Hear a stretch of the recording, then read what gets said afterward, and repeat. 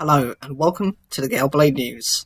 The UK's mobile providers are being banned from buying new Huawei 5G equipment after the 31st of December, and they must also remove all the Chinese firm's 5G kit from their networks by 2027.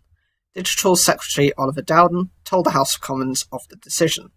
It follows sanctions imposed by Washington, which claims the firm poses a national security threat, something Huawei denies. Mr. Dowden said the move would delay the country's 5G rollout by a year. The technology promises faster internet speeds and the capacity to support more wireless devices, which should be a boon to everything from mobile gaming to higher quality video streams, and even in time driverless cars that talk to each other. 5G connections are already available in dozens of UK cities and towns, but coverage can be sparse. Mr. Dowden added that the cumulative cost of the moves, when coupled with earlier restrictions announced against Huawei, would be up to £2 billion. This has not been an easy decision, but it is the right one for the UK telecoms networks, for our national security and our economy, both now and indeed in the long run, he said. Because the US sanctions only affect future equipment, the government has been advised there is no security justification for removing 2G, 3G and 4G equipment supplied by Huawei. However, when swapping out the company's masts, networks are likely to switch to a different vendor to provide the earlier generation services. Huawei said the move was bad news for anyone in the UK with a mobile phone and threatened to move Britain into the digital slow lane, push up bills and deepen the digital divide. The action, however, does not affect Huawei's ability to sell its smartphones to consumers or how they will run. China's ambassador to the UK said the decision was disappointing and wrong. It has become questionable whether the UK can provide an open, fair and non-discriminatory business environment for companies from other countries, tweeted Lui Zhangming. But US Ambassador Woody Johnson tweeted that the move would protect the UK's national security and also represented a win for fair trade and human rights. Broadband switch. New restrictions will also apply to use of the company's broadband kit. Operators are being told they should transition away from purchasing new Huawei equipment for use in full fibre networks, ideally within the next 2 years. Mr. Dowden said the government would embark on a short technical consultation with industry leaders about this. He explained that the UK needed to avoid becoming dependent on Nokia, which is currently the only other supplier used for some equipment, and he wanted to avoid unnecessary delays to the government's Gigabit for All by 2025 pledge.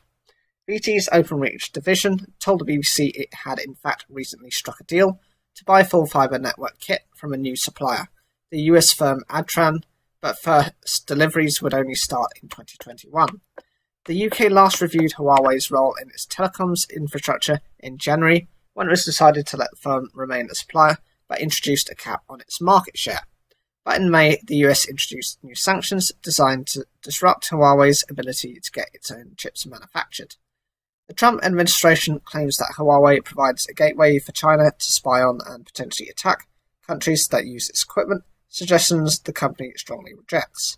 The sanctions led security officials to conclude they could no longer assure the security of its products if the company had to start sourcing chips from third parties for use in its equipment. The minister cited a review carried out by GCHQ's National Cybersecurity Centre as being the motivation for the changes. NSCS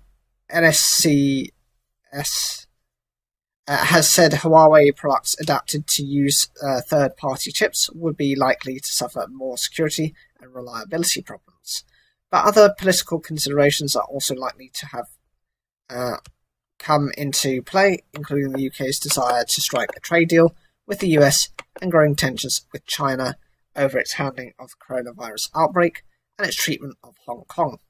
Some backbench Tory MPs had pressed for a shorter time span for its removal. In particular, there had been calls for the 5G ban to come into effect before the next election in May 2024. However, Mr. Dowden said that the shorter we make the timetable for removal, the greater the risk of actual disruption to mobile phone networks. BT and Vodafone had warned that customers could face mobile blackouts if they were forced to remove all of Huawei's 5G kit in less time. Labour's Shadow Technology Minister Chi Onwurah said the government was incapable of sorting this mess out on their own. It had refused to face reality and been incomprehensibly negligent in allowing matters to get to this point, she added, and a task force of experts now needed to be created. Hopes on the part of government that this decision may put the Huawei issue to bed may be optimistic.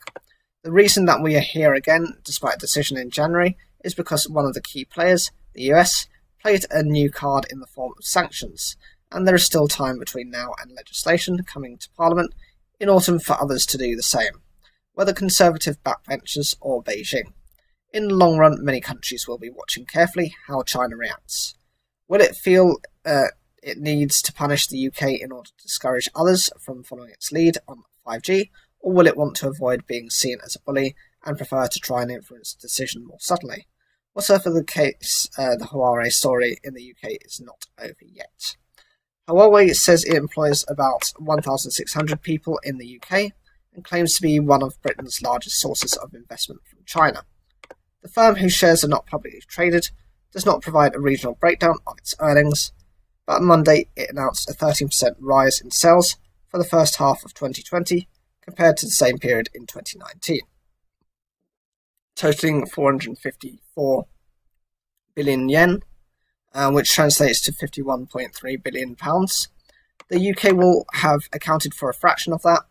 The firm's UK chief recently noted that Huawei had only deployed a total of 20,000 5G base stations, the radio receiver transmitter equipment fitted to a mast, in the UK so far.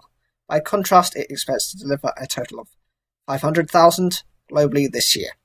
Even so, what the firm fears and Washington hopes is that other countries will now follow Westminster's lead with bans of their own.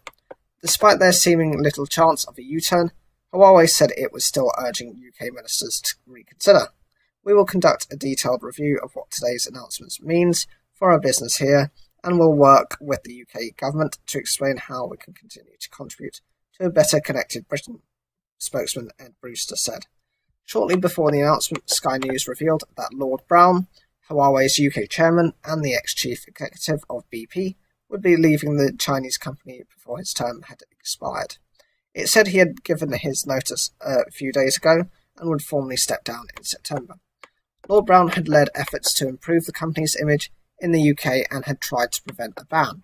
He has been central to our commitment here dating back 20 years, and we thank him for his valuable contribution, said Huawei, confirming the report. BT is set to be the telecoms operator most affected by the decision, given it runs both the mobile network and Openreach, which provides fixed-line infrastructure to individual internet providers. We need to further analyse the details and implications of this decision before taking a view of potential costs and impacts, it said. The move should, however, benefit Nokia and Ericsson, which are the two other main 5G kit vendors. We have the capacity and expertise to replace all of the Huawei equipment in the UK's networks at scale and speed with minimal impact on the people using our customers' networks, said Nokia.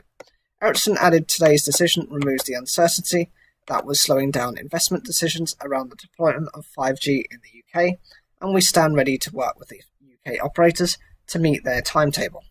However, both firms manufacture some of their 5G equipment in China, which has also caused concern in Washington. In June, the US Department of Defense published a list of 20 companies it claimed had close ties to the Chinese military. It included Panda Electronics, the firm with which Ericsson jointly runs a manufacturing facility in the Chinese city of Nanjing. A lot of companies assemble equipment or have some type of manufacturing in China. Ericsson's head of corporate communications, Peter Olofsson, told the BBC when asked about this. Our trade compliance people have looked at this list, and they concluded that it's not something that has an impact on Ericsson or its operations. Ultimately, Huawei believes that this was a political decision and not a business one, and if the political winds change, then Huawei's fortunes may too. My understanding is that a longer time frame for the removal of its 5G kit from UK networks was a relatively desirable outcome for Huawei. So even though no new Huawei UK equipment can be bought by UK mobile carriers after the end of this year, the fact that the UK has until 2027 to remove Huawei's 5G kit from all of its network could be seen as a potential positive. A new US administrator in November could markedly change Washington's position on Huawei, so for Huawei, playing the long game makes sense. And one thing that was crystal clear to me from meeting for this reporter meeting Ren Zhengfei, the company's founder, is that he's a fighter. Nothing he has said indicates he is willing to give up. For now, though, the immediate impact of the UK decision will be seen as a signal that Washington's campaign on Huawei has worked, and the Chinese firm will not want that replicated in other countries around the world. So, what do you think about this? Are you concerned about your mobile data speeds, streaming, whatever you are planning to do with data? Or do you think actually for the security of the UK it's better to kind of strip back and actually rely more on either our friends across the ocean, the US, or to rely more on our own our own country to develop our own infrastructure? Whatever you think, leave a comment down below, like the video if you enjoyed it, and don't forget to subscribe.